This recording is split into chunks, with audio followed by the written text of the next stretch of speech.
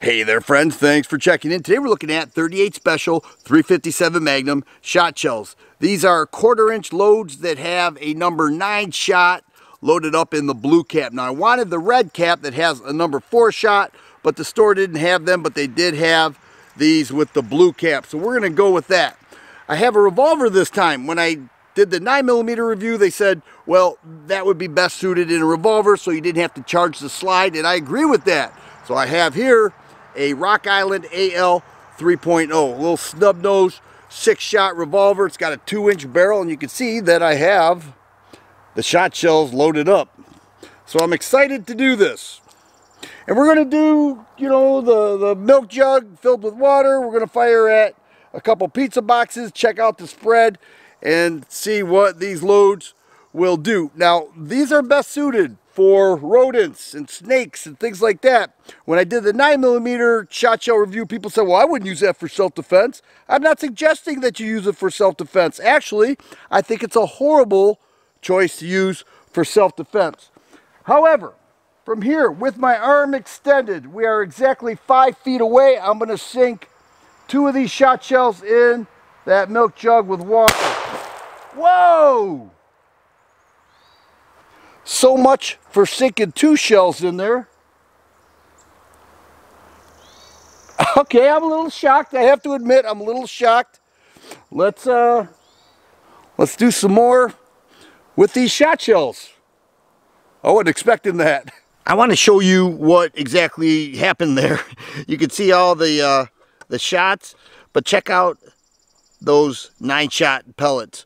I counted over 60 of those. Not one of them exited, so you can see that there's still a lot of water in there, but it blew a hole in there, and I was shocked to see that happen. Let's go ahead and set up some pizza boxes, and we'll take a closer look at the spread. Here we are, the same distance away. My arm extended. We're looking at 5 feet. Let me go ahead, sink a shot in there. And that, I can tell right now, it's a pretty nice spread. Now we have the pizza box 10 feet away. Shot a little high. Let me sink another one. All right.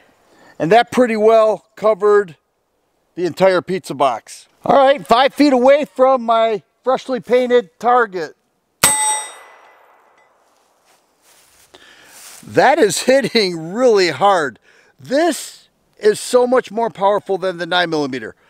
I already knew that, but I didn't think it would be as powerful or as increased power that it adds than the 9mm. Because the 9mm was big red, number 4 shot. This is still a number 9 shot, and if you take a look at that, you can see that it hit hard, and it hit within about 4 or 5 inches with the spread. Hey, there are those poisonous Diet Coke snakes.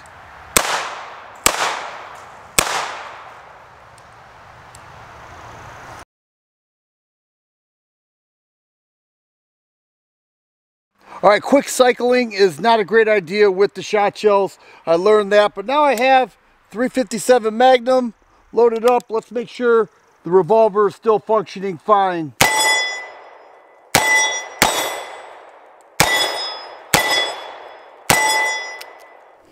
All right, so let's see what happened with this range test.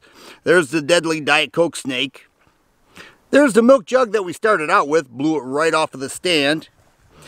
Here's the steel plate at 5 feet. Here's the pizza box at 5 feet. A little wider spread, but that I shot at an angle. This I shot straight on. Here's 10 feet. You can see that the spread covered the entire pizza box. And over here is what we have to look forward to.